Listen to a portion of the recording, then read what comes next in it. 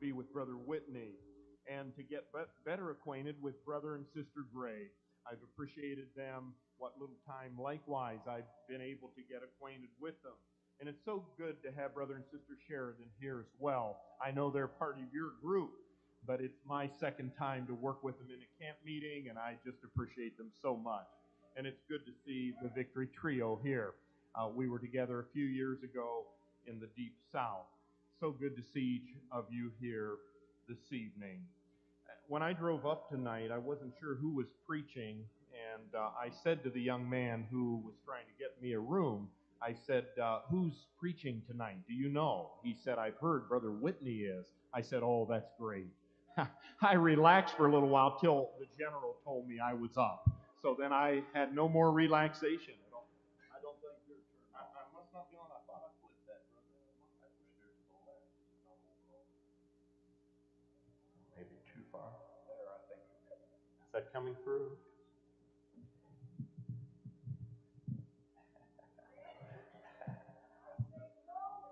Praise the Lord. Praise the Lord.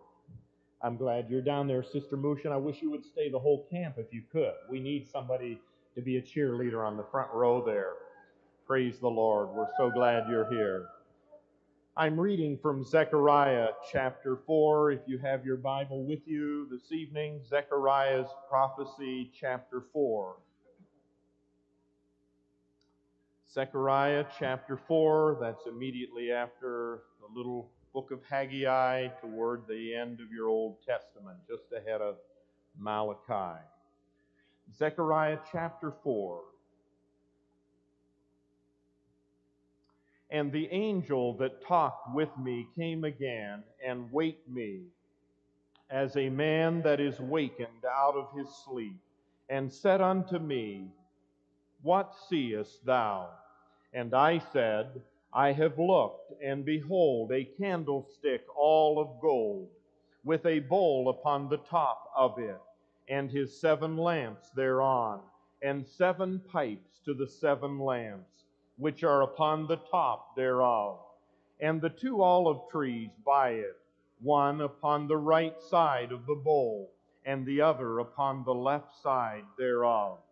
So I answered and spake to the angel that talked with me, saying, What are these, my Lord? Then the angel that talked with me answered and said unto me, Knowest thou not what these be? And I said, No, my Lord. Then he answered and spake unto me, saying, This is the word of the Lord unto Zerubbabel, saying, Not by might nor by power, but by my Spirit, saith the Lord of hosts. Who art thou, O great mountain? Before Zerubbabel thou shalt become a plain, and he shall bring forth the headstone thereof with shoutings, crying, Grace, grace unto it. Moreover, the word of the Lord came unto me, saying, The hands of Zerubbabel have laid the foundation of this house. His hand shall also finish it. And thou shalt know that the Lord of hosts hath sent me unto you. For who hath despised the day of small things? For they shall rejoice, and shall see the plummet in the hand of Zerubbabel with those 7. They are the eyes of the Lord, which run to and fro through the whole earth. Then answered I and said unto him, What are these 2 olive trees upon the right side of the candlestick, and upon the left side thereof? And I answered again and said unto him, What be these 2 olive branches, which through the 2 golden pipes empty the golden oil out of themselves? And he answered me and said, Knowest thou not what these be? And I said, No, my Lord. Then said he, These are the 2 anointed ones that stand by the Lord of the whole earth. Let's bow our heads, please. Sister Mushin, would you stand and pray for us, please?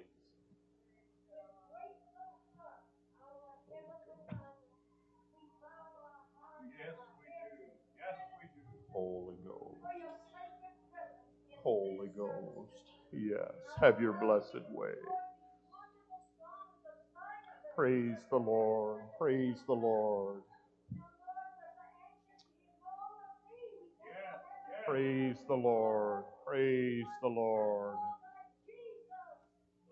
Have your blessed way. Have your blessed way. Amen. Yes, have your blessed way. Praise the Lord. Praise the Lord. Amen. Praise the Lord. Holy Ghost, Holy Ghost. Blessed Holy Ghost. In Jesus' name.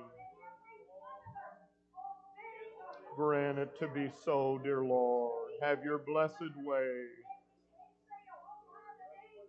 Glorify thy name for Jesus' sake. Have your way, Holy Ghost.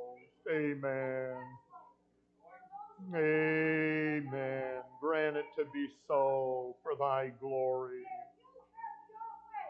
Amen. Praise the Lord. Praise the Lord. Amen. Praise the Lord. Amen. Praise the Lord. Thank you, Sister Musha. Hallelujah. I tell you what, I don't get nervous at all if you shout and say amen and do anything you want. I've had to move out of the way when I get down front preaching to let someone run by. I can move pretty quick. So please, let's just keep free in the Lord and let Him have His way. When I really get nervous is when everything gets real tight. I don't mind it getting a little tight if God is working and dealing, but on the other hand, let's let the Lord have His way. What do you say? I don't think anyone has to leave real early tonight, do you? If you have to, be sure you slip out one of the back doors. Don't come up toward the front. Go clear toward the back. I'll try to speak as fast as I can, and I can speak faster if you'll back me, okay? I get slowed down if you get slowed down. But I'll do my best. I'm not sure what to cut out, but I was thinking it's camp meeting, and the Pilgrim Holiness people taught me that you don't get in a hurry. Some of you didn't get that. It was the Pilgrim Holiness people that taught me that if God is going to have His way, you don't have a time to stop. There's a time to start, but there's no real time to stop. Praise the Lord. It's kind of like a baseball game. There's a time to start, but you don't know how long it's going to last. Well, somebody said it lasts for 9 innings, but what if it gets tied up? And how long is an inning? Well, it depends on how many people are striking out. I've been in some services where it seemed like everybody was striking out. But I like to get in where somebody hits a home run once in a while. Praise the Lord. Hallelujah.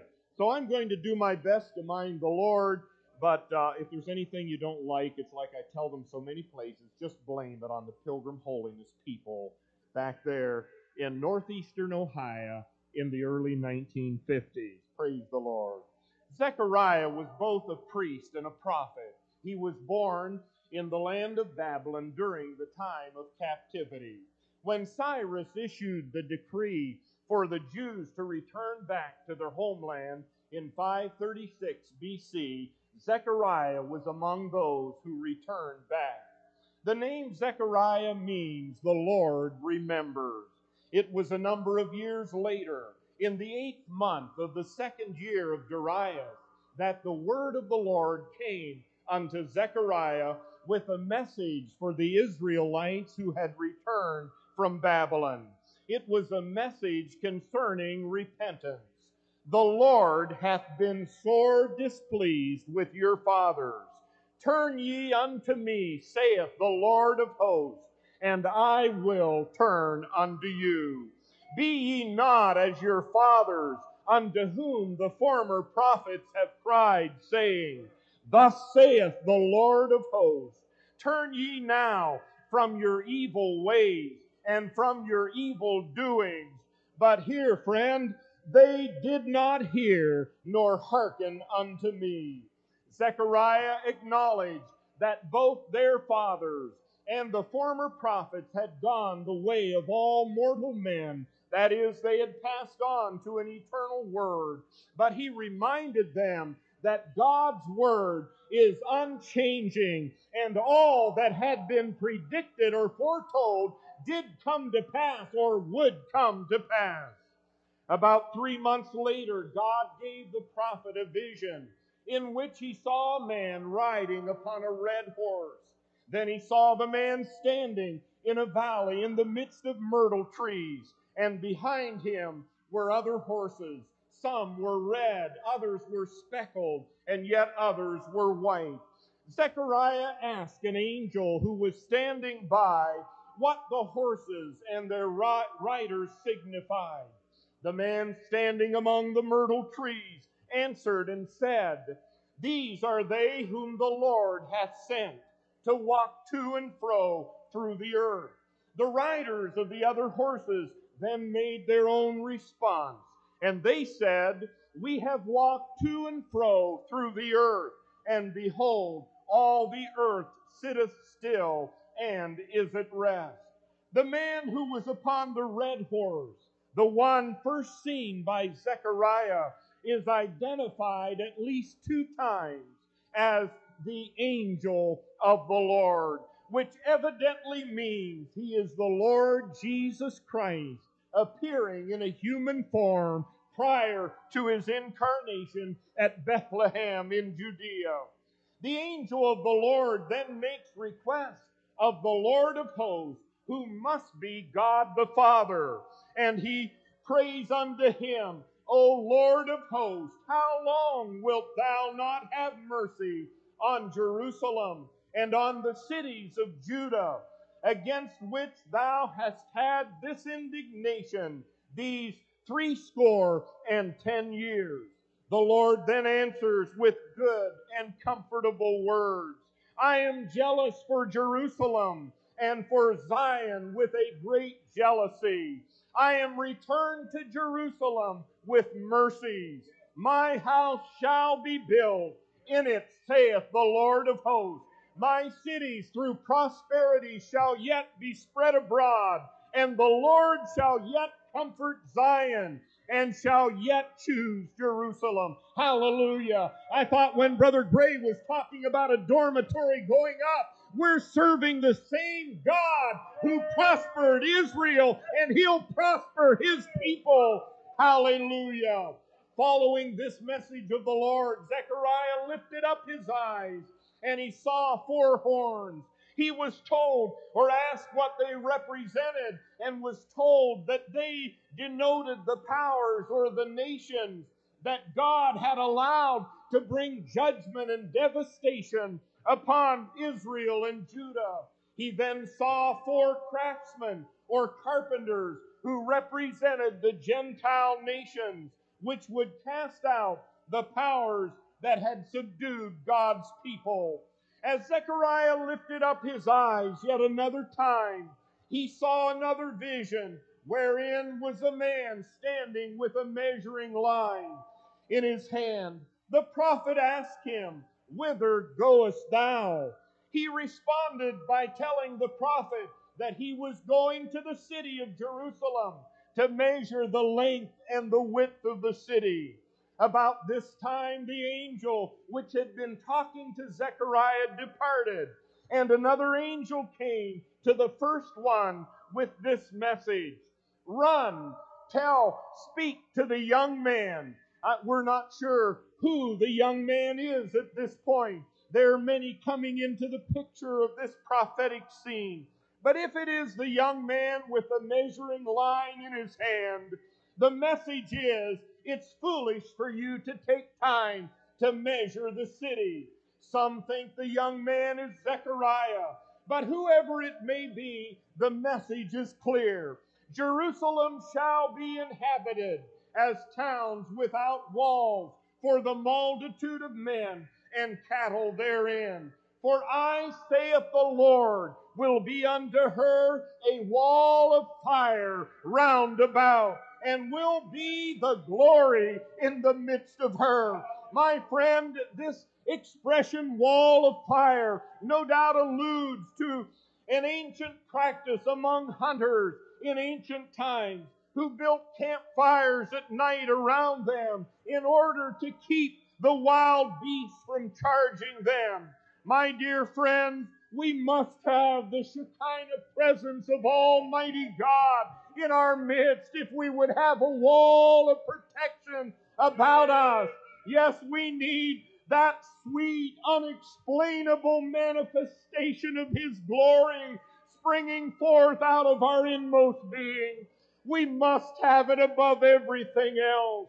The Jews yet remaining in Babylon are now urged to leave and return to their homeland with the promise that God will afford them needed safety and security. For God said, "He that toucheth you toucheth the apple of His eye." Praise the Lord. The apple of the eye is the pupil. And friend, this is the most sensitive part of a human eye. Oh, we take great pains to shield our eye from any possible injury. But what a beautiful picture here.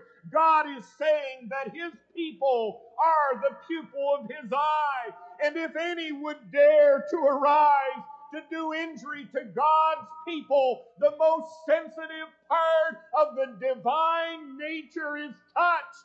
And my friend, there is a response on the part of God to protect His people. He raises His almighty hand. Hallelujah. I say, if God be for us, who can be against us anyway? Hallelujah. Bless His name forever. Yes, my friend, another vision now unfolds before the man of God, and he beholds a judicial setting in which the spiritual needs of Judah are now revealed. Here are the returning Jews. They have come back from a foreign land. They've experienced a physical restoration to their homeland. Now they need a spiritual restoration to their God. Joshua, the high priest, is seen standing before the angel of the Lord. Joshua is clothed in filthy garments. He is thus seen to be a representative of sinful mankind, including the priesthood. Joshua is standing before God, who is the judge. He is under condemnation for the sins of the people of Israel. Standing in the court at the right hand of God the judge is Satan, who is waiting to bring accusation against the children of God.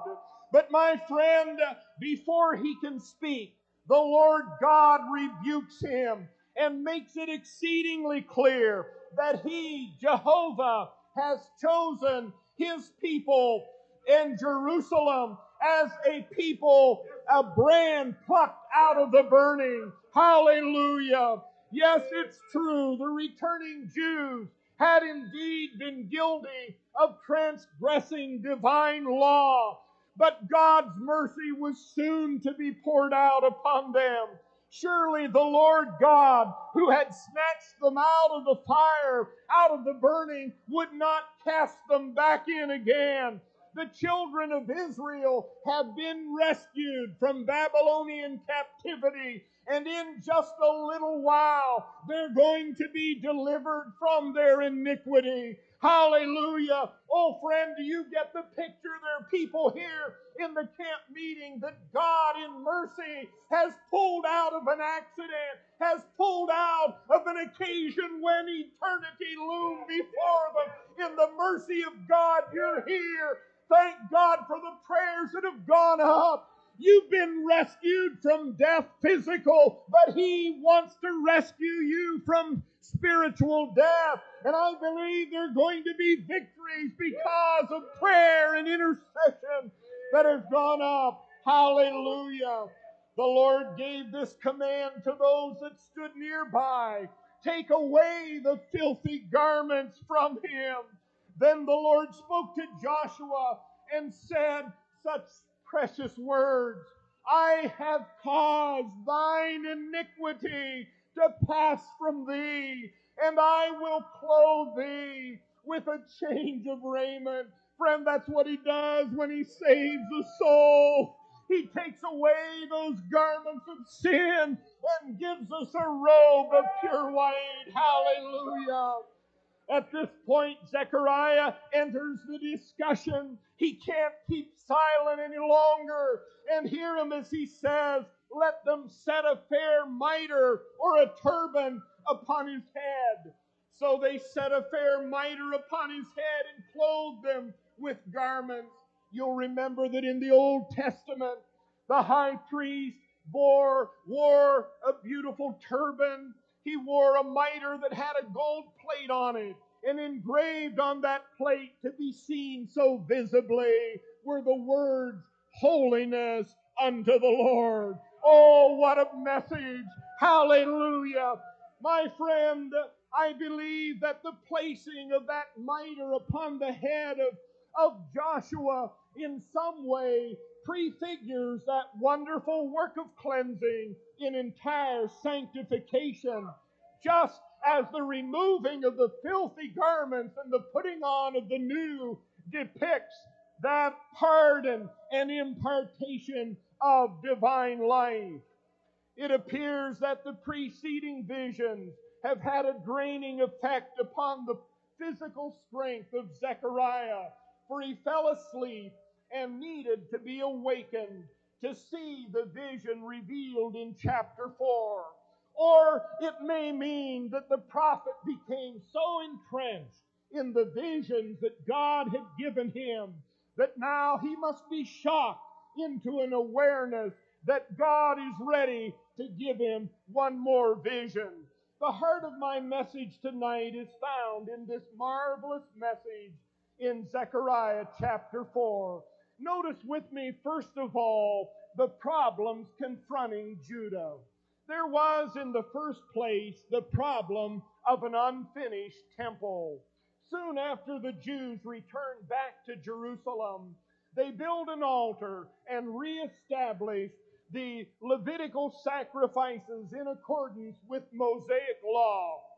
In the second month of the second year after their return to Jerusalem, they laid the foundation stones for the new temple. Go back with me in your mind's eye, if you will, and try to look upon the scene. They've been offering up blood sacrifices, but now they're laying the foundation to build a new temple for the worship of Jehovah God. As the foundation stones were being completed in their laying, the priests took up their trumpets, and the Levites got hold of their cymbals, and they began to praise the Lord. They then began to sing praises to Jehovah.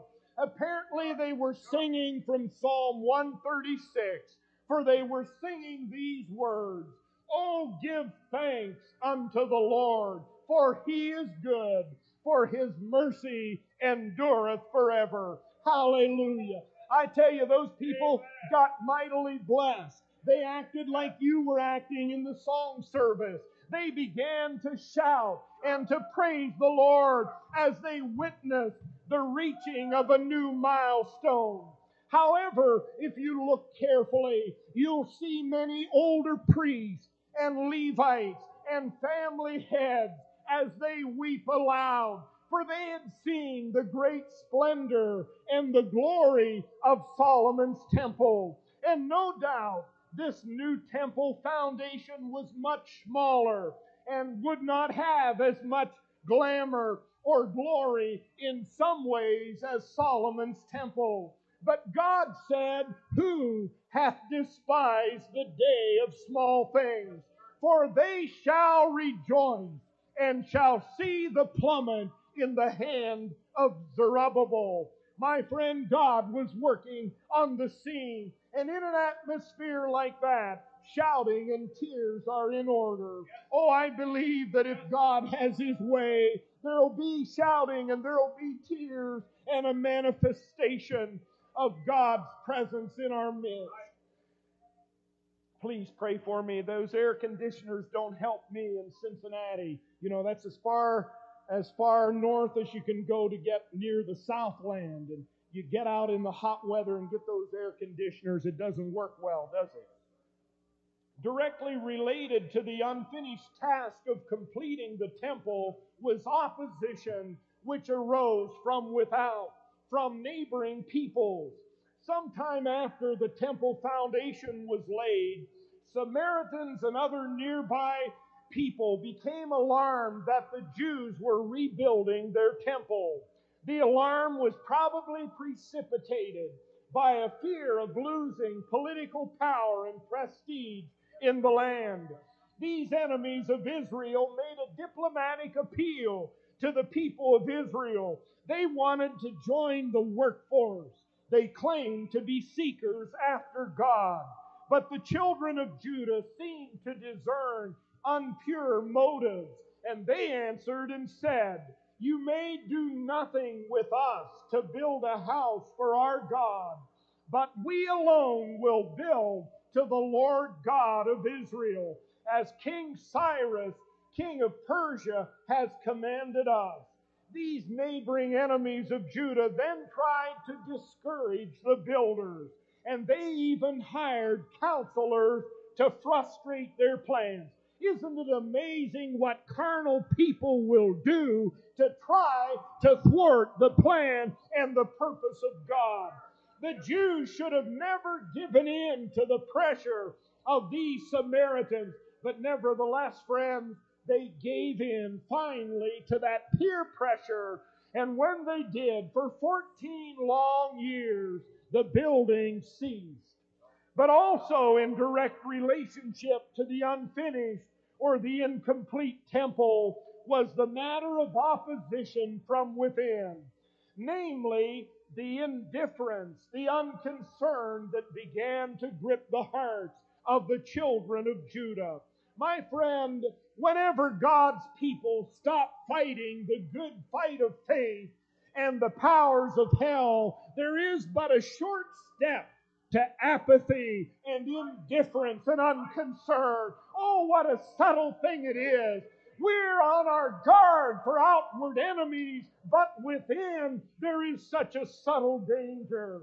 In such a state, one becomes self-centered instead of God-centered. Losing interest in God's house, one becomes exceedingly interested in his own home. Some 2 months before he gave Zechariah a message, God had spoken to Haggai and told him to speak to Judah. "Thus speaketh the Lord of hosts, saying, This people say, the time is not come, the time that the Lord's house should be built." I have an idea that somebody might have been saying in their mind here this evening, "Brother Gray, we don't need a dormitory. We can get by without it." But I tell you what, if we have a mind to work and stand shoulder to shoulder, God wants us to move forward. I believe that with all my heart. For the Word of God came back through the prophet saying, "Is it time for you, O ye, to dwell in your sealed houses, and this house lie waste?" The Lord God urged Judah to consider her ways, that she had been coming out on the short side concerning food and clothing and wages, all because she had neglected God's house. I believe with all my heart, when we mind God in our giving as well as our praying, God enlarges our own capacity to receive His blessing. Praise the Lord. God then admonished the children of Israel to do 3 things. They were to first go up into the mountains, then they were to bring back wood, and thirdly, build His house. I wonder where you would need to go tonight in order to mind God. I noticed it's rather flat country around here. You'd have to go a long ways to get to a mountain. And probably you don't have to go there unless there's somebody on a mountainside that you need to make restitution to.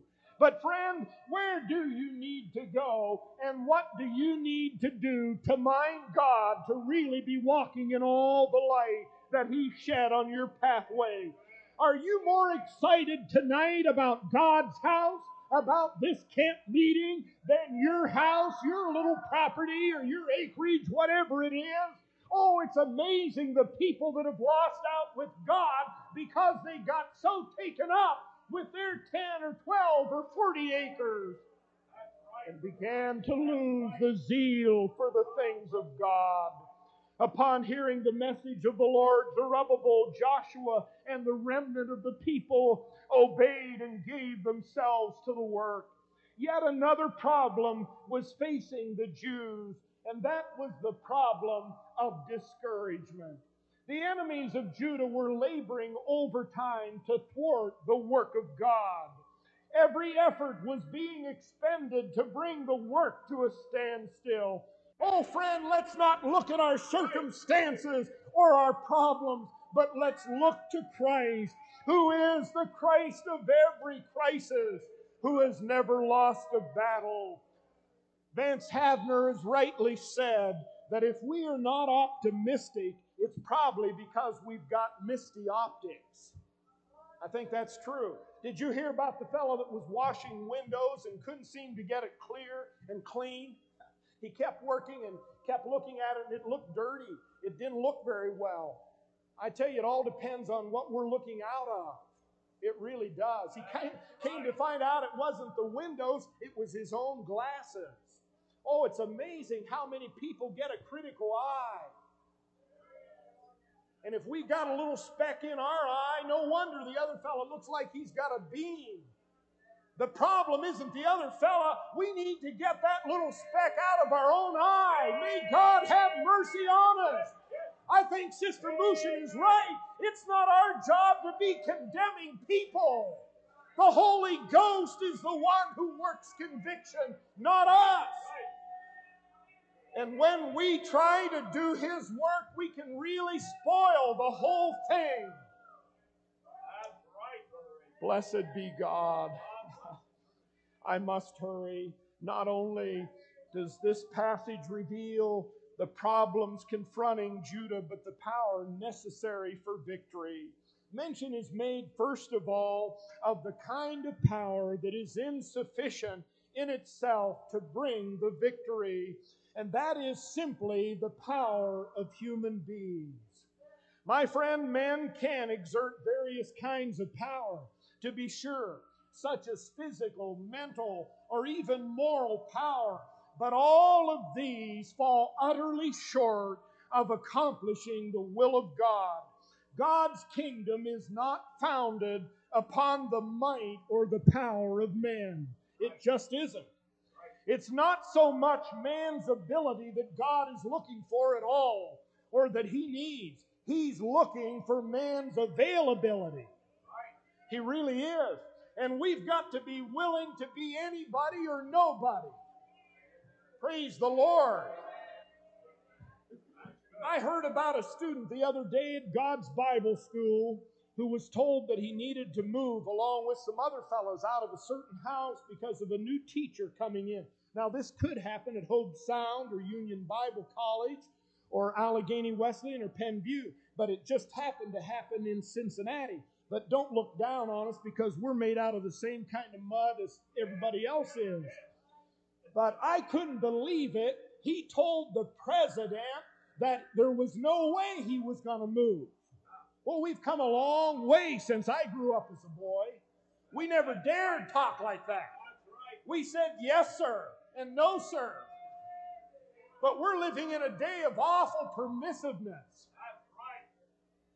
I had to be the middleman. That's never fun. I said, look, fellas, I apologize. I'm sorry you have a short notice, but that's the way life is. I had to live in a girls' dorm for several weeks with my family in a little apartment in a hot summer. Wow.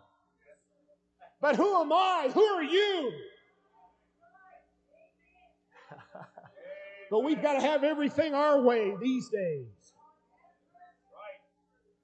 My friend, all of man's talents and abilities without the endowment of the Holy Ghost may be likened to a beautiful new automobile that has absolutely no oil in the engine and no gasoline in the tank. It's utterly powerless. And I tell you what, I get rather sick of people that want you to go around calling them doctor.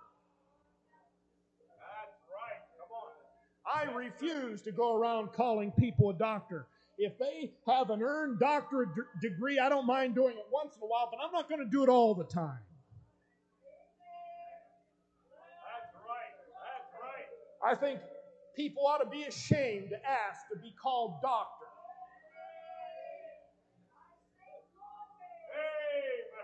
I'm in trouble with some of my academic colleagues, but that's all right.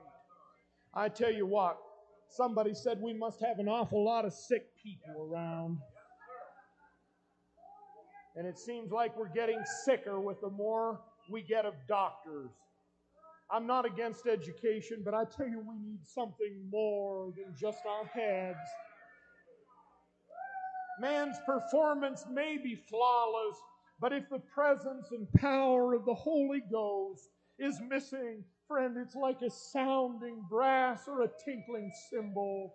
The only power that's sufficient to move the kingdom of God is that of the Holy Ghost. I believe the greatest need in our movement tonight is for an outpouring of God's Spirit. Oh, many of our young people have not seen what we older ones have seen, and we have an obligation to see God come and reveal Himself. When He is come, He will convince and convict the world of sin and of the righteousness of Christ and of the judgment to come. Friend, God doesn't need a vast number to bring forth victory. If He can only get 300 men who have no weapons but know how to blow a trumpet and carry a pitcher and a lamp, He can defeat a huge army. And I saw Him come in my last pastorate when only 2 and 3 and sometimes 4 or 5 were there faithfully morning after morning after morning, imploring God to rend the heavens. We saw Him come. It seems like He can't work through big crowds because we would be tempted to say, look what we did. So God has to take the poor and that which is looked upon as being weak to work out His purposes. Oh, friend, it's not by armies nor by the works of men, but by the blessed Holy Ghost. Zechariah was given a vision of this beautiful golden lampstand. He saw the 7 lamps above it and the pipes running up. He saw the trees and the pipes leading to it. The oil is symbolic of the Spirit. Only as He can flow through clean and clear channels can the machinery of the church advance. Let me hasten on. I want to look not only at the problems they faced and the power necessary for victory, but consider the persons God uses. There are 2 classes of people mentioned in the passage. These are revealed by the 2 olive trees. These 2 trees are identified as the 2 anointed ones that stand by the Lord of the whole earth. The consensus among evangelical Bible scholars is that these 2 anointed ones are Joshua the high priest and Zerubbabel the civil ruler. Thus, the divine plan includes the use of both magistrate and minister, or prince and priest. Or, friend, in our own setting today, I think the 2 olive trees point to the clergyman, the minister on the one hand, and the layperson on the other. Oh, how we need one another, and how we need to lock arms one with another. The preacher can't do it alone. The lay people can't do it alone. We need to be bound together, and we need to stand shoulder to shoulder. Lay people need to raise the hands of the preacher. Oh, what God could do if we could be melded together. Praise the Lord. A number of years ago, a pastor had just moved to a new charge. It was a hot summer Saturday afternoon with lots of work yet to do in order to get ready for Sunday services. And by in the afternoon, a farmer stopped by who attended that church. But he didn't come with the purpose of helping unpack boxes and put things away and help arrange the furniture. Oh no, he came in a rather crude and rather countrified manner, which I like very much, to be very honest with you. He just blurted out in his own way, "Is the new preacher going to go and join with me in prayer like the other preacher did?" Oh, what a question on a hot afternoon. About 91 degrees like today, I guess. Preacher sweating, trying to get everything around. Didn't this layman know that the preacher and his wife could receive help? Didn't he know it would really help them if he would offer to move something? Was he so unthinking? Well, the preacher looked at this farmer and decided there wouldn't be anything wrong with taking some time off from work and spending time in prayer. So he followed him down the road and over a fence, across a field, and finally into the barn. They knelt upon the straw. The preacher said it began like many prayer meetings begin. There was nothing unusual about it at all. But soon the old farmer began to soar in the place of prayer. And he kept climbing higher and higher until he got right into the throne of grace. I tell you, if I don't get there myself, I like to get near to somebody that's getting there. I like to be near to somebody who's boring a hole all the way through if I'm struggling to get through. The preacher said that he was so high and lost in prayer that he was kicking stardust out of the sky until the glory of God was all over that barn. I tell you, it becomes a sacred place where the Holy Ghost is. The preacher was so moved upon that he reached over and tapped the old farmer on the shoulder, and he said, "Please pray for my daddy. He's not saved." The preacher said he'd been praying for 20 years for his unsaved dad, and in 2 weeks he was in the kingdom. Oh, I tell you, we need God. We need people that can touch the throne. We need farmers. We need lay people that know how to get through to the throne of grace. Hallelujah. A few years ago, when I was working at AWC, I was traveling with the quartet in January in the Southland. We were in a certain church in the state of Alabama.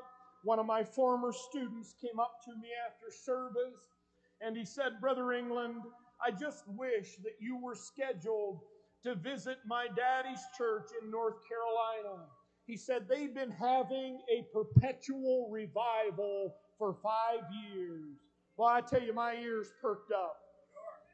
If there's anything that I'll talk about and forget about eating or sleeping or almost anything else, it's revival. If you've got anything to share with me, if you've got anything that'll help me know better how we can have revival, friend, that's the one thing that I believe is the greatest desire and burden on my heart. Oh, I'm interested in evangelism, but I don't believe the strongest preaching is going to have lasting results unless we first have revival among God's people. And then there will be an outreach to the unsaved and the lost. I wondered why and how they were having revival, because we don't hear that every day. Not every year even. About a church having a continual revival. I listened intently. He said, "Brother England, they have a prayer meeting in that church every night of the week." He said, "Now they don't have one on Sunday night because they have a service, and they don't have one on Wednesday night because of the regular prayer meeting. But," he said, "on Monday night and Tuesday night, on Thursday night and Friday and Saturday night, men come to the church to pray." I didn't ask him any questions. I was fully satisfied. Oh, my friend, he said, "My dad has a hard time getting to the church ahead of them. They're there anxious to pray. They want to seek God." My friend, I'm not here to tell you there's anything wrong with going to a shopping mall on occasion on a Saturday night or a Friday night. But I tell you, anybody that's interested enough in revival to give up time other than Wednesday and Sunday night, God's going to do something for people like that. Praise the Lord. Hallelujah. The preacher and the lay people locking arms together. I come quickly to a close. Notice with me the promise of victory and praise for the same. The problems confronting Judah were real. They're likened to a mountain. And oh, how much my problems look like that to me, and your problems look like a mountain many times. But God said, I'm going to take care of the mountain. I've got a bulldozer big enough that I can just level it clear down until it's going to be a level plain.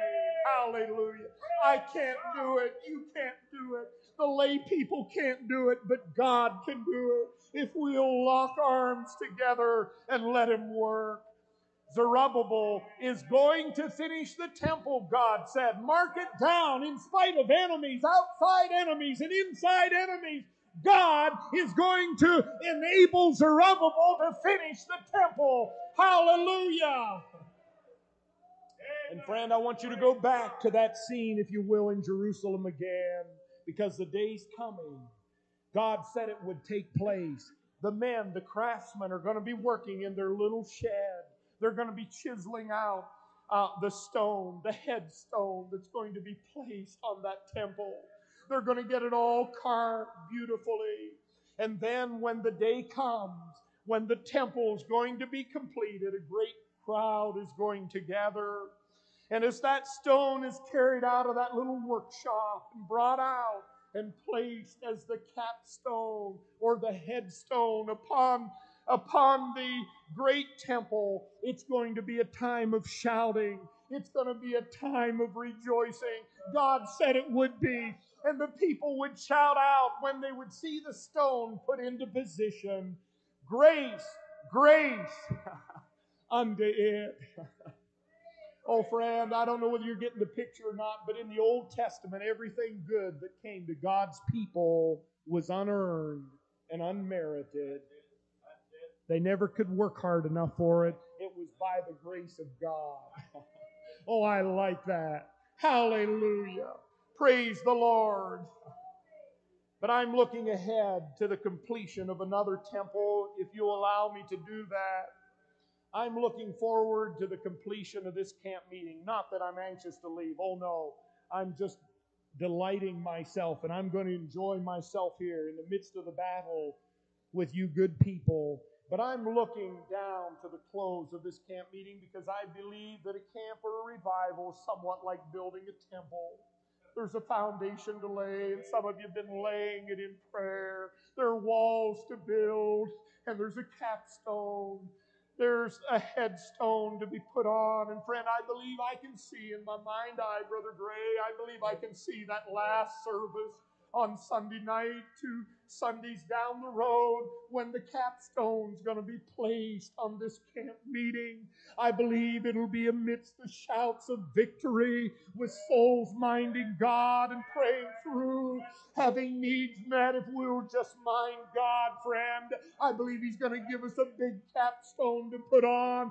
Praise the Lord. I believe God is already working, and I'm going to keep watching Him, and I'm going to look to see what He's going to do. Oh, we've got our part to play, but my friend, it's not by might nor by the power of men, but it's by my Spirit, saith the Lord. Hallelujah. Brother Sheridan, will you come up? Let's stand together, please.